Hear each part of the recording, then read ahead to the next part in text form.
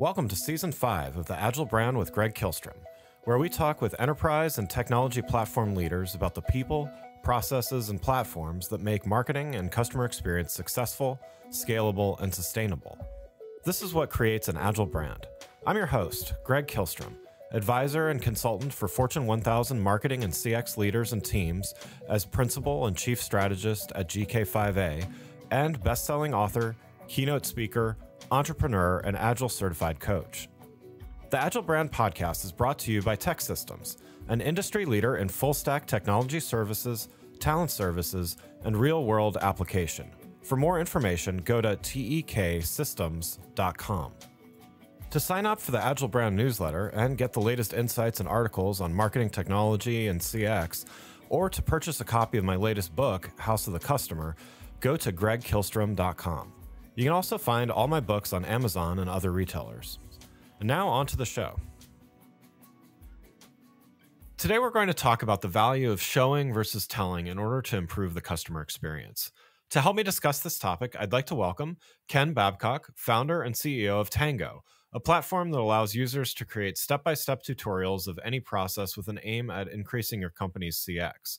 Ken, welcome to the show. Hey, Greg. Thanks for having me. Yeah, looking forward to talking about this with you. Let's get started by, why don't we talk a little bit about how you started your company? Because I think it's a unique story. So you were at Harvard and decided to drop out and found the company. Can you talk a little bit about the factors at play and what made you decide to do that? So, one caveat I'll add is we were at Harvard Business School, so not quite the Mark Zuckerbergs that dropped out of undergrad, but when we started working on Tango, it was, call it January of 2020, which, now is about 3 years ago. We saw an opportunity there and, we had some encouraging conversations with customers as we were developing our early ideas for the products. But a real catalyst for us was the pandemic. Obviously it was just a terrible time for everybody, but the silver lining for us was that it actually accelerated a lot of our thinking. The customers that we had been talking to, went from, oh yeah, this sounds pretty cool, I'd love to try it when it's ready, to this would be amazing. Can you build it yesterday? Because they were experiencing the pain points of going remote, going distributed, knowledge sharing just falling by the wayside. And I don't think it was something that, the pandemic caused it, but that shift exposed a lot of the inefficiencies that organizations had. And so the three of us looked at each other and we were like, we have to go build this. We spent the summer working on it, and that's when we developed the conviction to say, you know what, we're actually not going to go finish our second year at HBS, and we're going to do this full time. Nice.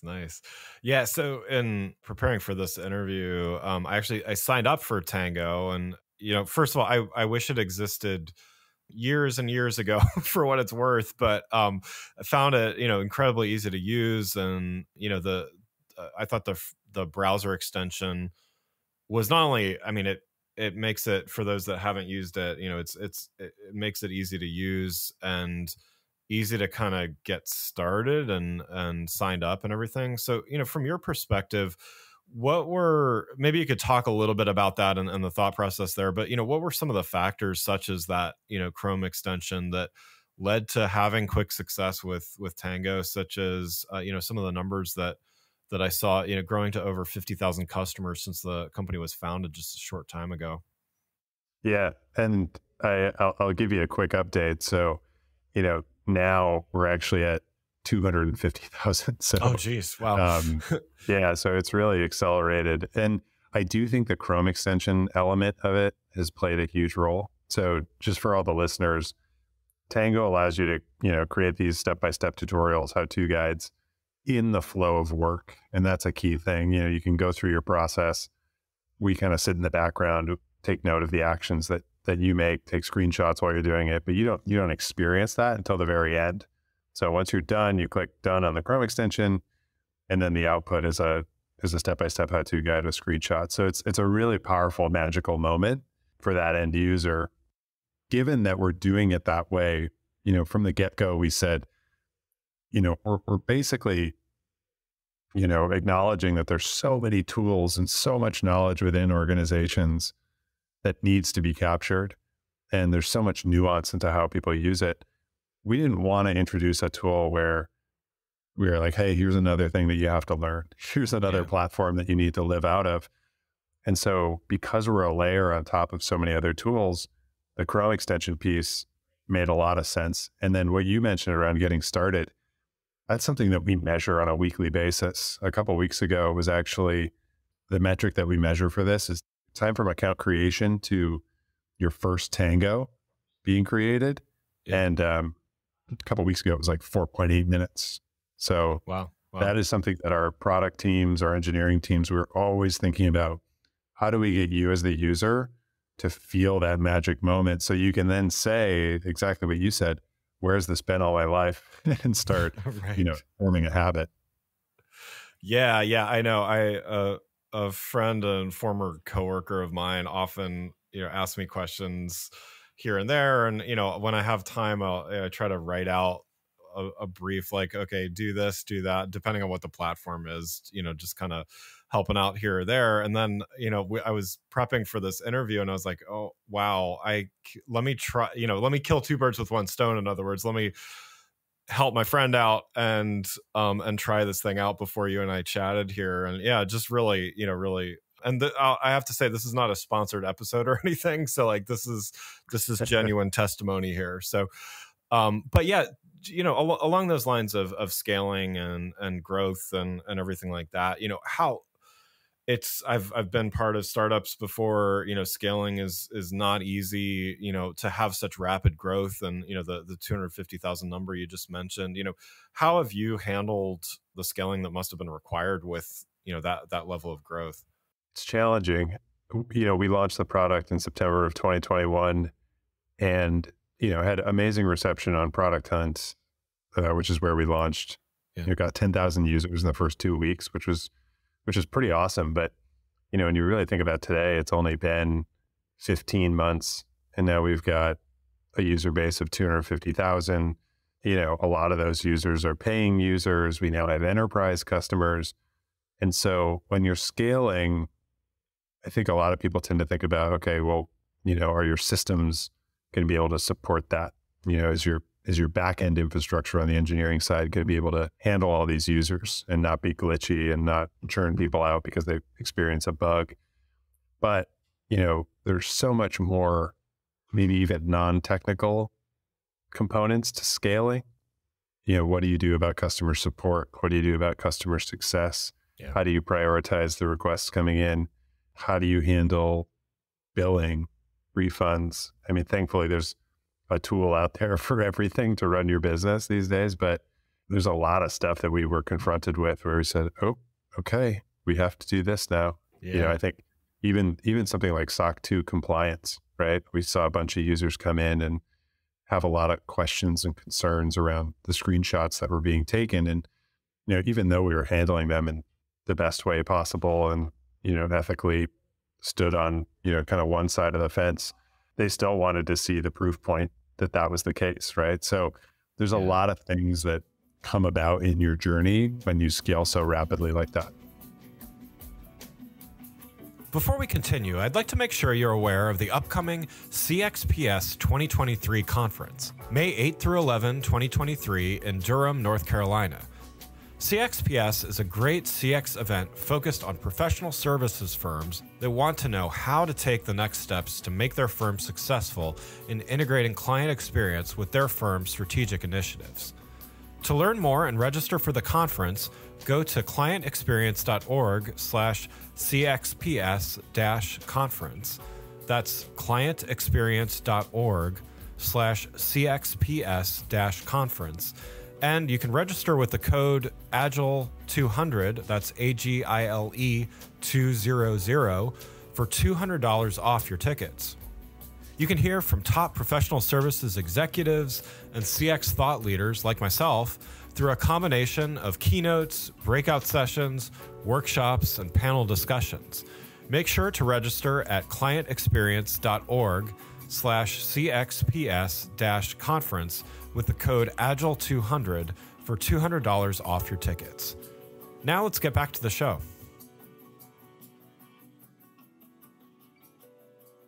let's talk a little bit more about the main subject I wanted to talk about, which is showing the value of showing versus telling, and just how this helps the customer experience. So you touched on this a little bit as you were describing what the product does, but just to kind of go a little deeper here, what was the main business problem or challenge that you identified that Tango really helps solve?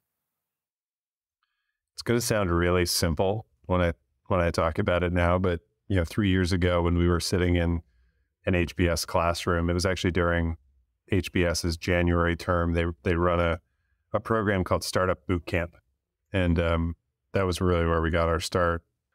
What we talked about a little bit, which became Tango, was every job that we had been in, there's some component of shadowing. Yeah. You come in, you start, you ramp up, you shadow. You usually shadow somebody who's just proximate to you. You sit behind them. You don't ask all the questions that you'd want to ask.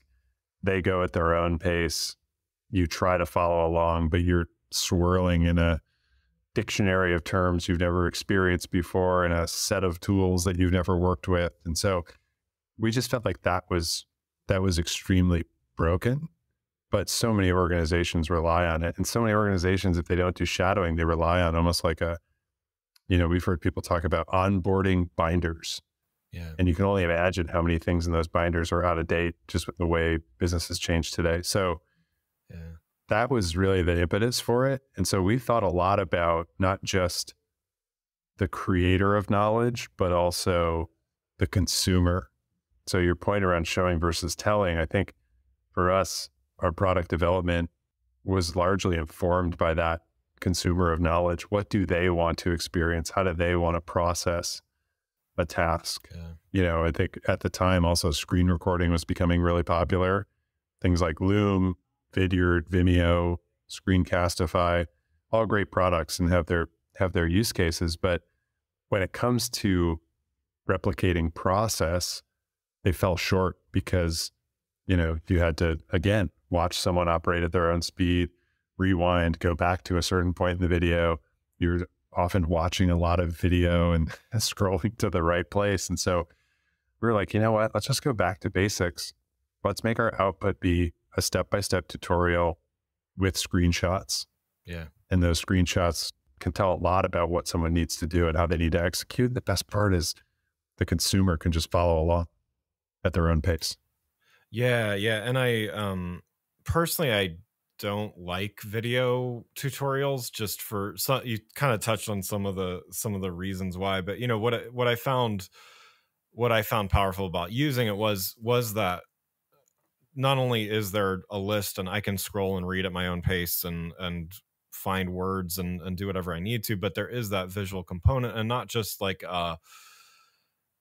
it feels deeper than simply just taking one screenshot or two screenshots and things like that. So, can you talk a little bit about, yes, video has been around for a while, and screen capture has been used and is used a ton, but what's the power of visualizing this process along with maybe the interactivity of it is something as well. Can you talk a little bit about that?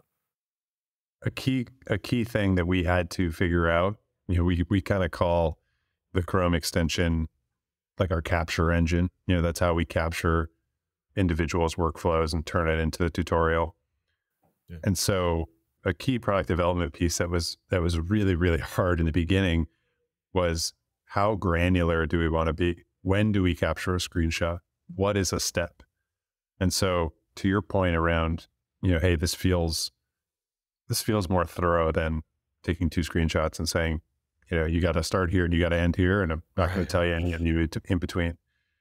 What we said was, any event, a click, type, copy, paste, drag, drop, that's going to be a step for us. And the way that we were able to do that was by reading the DOM, which every computer has a DOM. It's basically like an activity log of everything that's happening on your screen.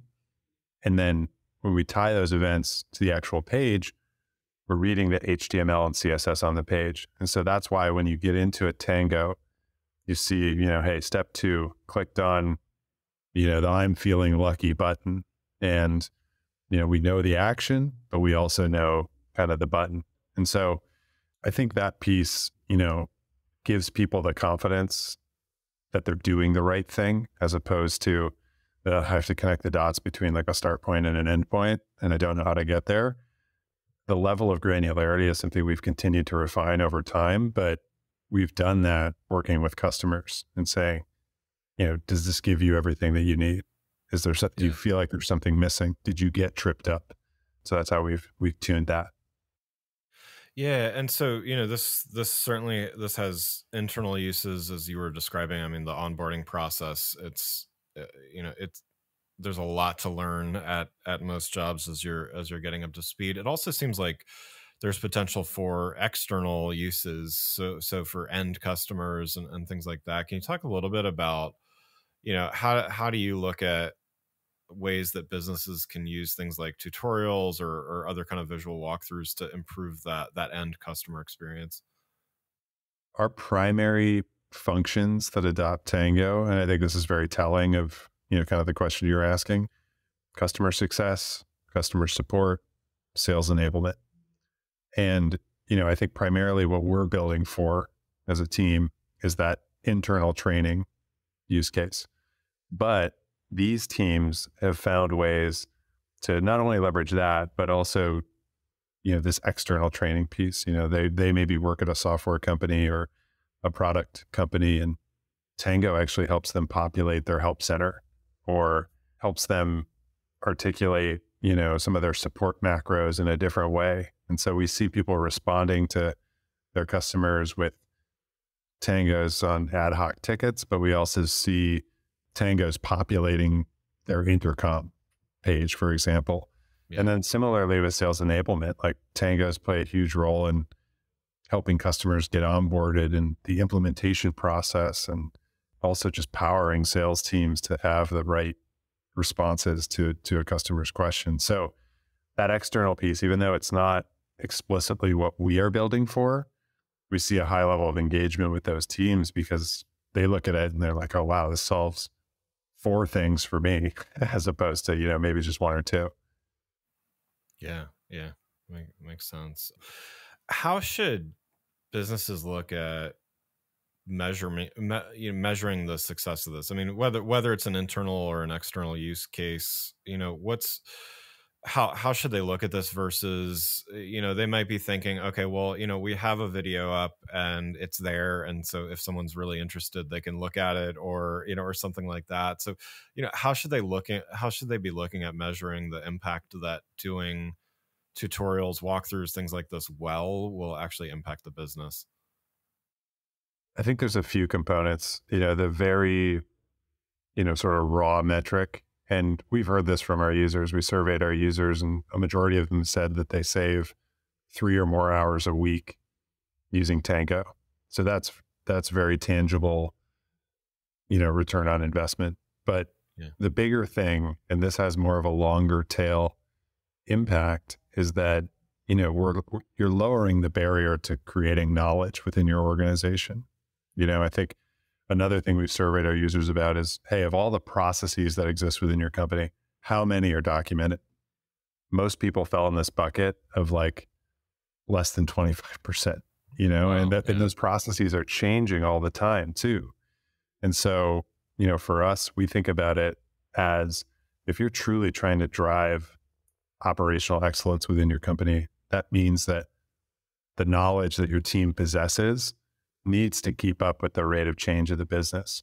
And you need to be constantly adapting that. I mean, most of my career I spent at Uber, and for all the things, that Uber was good at and all the things that they were bad at, one of the things that they were absolutely excellent at was documentation. That playbook kept up with every new learning we had about operating Uber. And so that's where I think, companies that are truly trying to be excellent, that long tail impact of using something like Tango is that knowledge and that process documentation keeps up with the rate of change of their business. Yeah, yeah, totally agree. And yeah, that 25% number does not surprise me. Just having, I've seen process documentation done really well, but it's a rarity. So yeah, it's that doesn't surprise me at all. Well, hey, one last question before we wrap up here. As a fellow entrepreneur, you it sounds like you know the value of taking the right kind of risk. I mean, again, deciding to start the company when you did, and nobody can see the unknown, of course, but what's a piece of advice that you would have for those out there that maybe they're thinking about, they have a good idea of their own and trying to determine when their timing is right, whether the timing is right to start their own venture. I definitely held myself back a little bit because I felt that I needed to accumulate as much experience as possible in different arenas to be able to be an entrepreneur. Because it was always kind of the end goal for me to start something on my own, to build a team, to build a product. But I always felt like, oh, I need to, maybe I need to go work at a company like this in this type of role to actually understand that. But I think the thing that, people undervalue sometimes is that the entrepreneurial journey is very much a learning opportunity in and of itself. So Yeah. how now, having gone through it and knowing how much we've just figured out on the fly by being curious, tapping into our network, encountering problems and taking them head on, you don't need to wait for that perfect moment where you're like, I've got all the experience. Now I can go be an entrepreneur, because inevitably you're going to have to figure stuff out along the way. So Yeah. that would be my advice to folks is, don't wait for that right moment, because so much of this is also about timing. Yeah. Yeah. Totally agree. No, thanks for sharing that. Well, Ken, thanks so much for joining the show. For those listening, what's the best way for them to keep up with you and what you're doing with Tango? I think the easiest way is to go to our website, tango.us. There you can download the Chrome extension, get in touch with the team, learn a little bit more about how our customers are using Tango. So it's kind of your one-stop shop. Great. Well, again, I'd like to thank Ken Babcock, founder and CEO of Tango, for joining the show. You can learn more about Ken and Tango by following the links in the show notes on the podcast website. Thanks again for listening to the Agile Brand with Greg Kihlstrom podcast, brought to you by Tech Systems. If you enjoyed the show, please take a minute to subscribe on your podcast channel of choice and leave us a rating so that others can find the show more easily. You can access more episodes of the show at www.gregkihlstrom.com. That's GregKihlstrom.com. To get a copy of my latest book, House of the Customer, visit my website, or you can find it on Amazon or other retailers. The Agile Brand is produced by Missing Link, a Latina-owned, strategy-driven, creatively fueled production co-op. From ideation to creation, they craft human connections through intelligent, engaging, and informative content. Until next time, stay agile.